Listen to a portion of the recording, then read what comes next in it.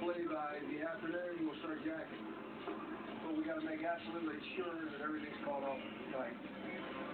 Another day, another dollar. We didn't get the job done today, so the old building wins today, but it won't win tomorrow. We'll be up tomorrow morning. 8 a.m. This is a big moment for Jerry and his crew. The moment that 900 tons of history will be raised off the foundation where it has sat for 100 years. They call this procedure the pick. The unified machine will lift all the jacks at the same rate, which for decades was impossible. Movers once used hand-cranked ratchet jacks to lift buildings, but in 1954, the invention of the unified jacking system by Pete Friesen, a close friend of Jerry's, changed all that.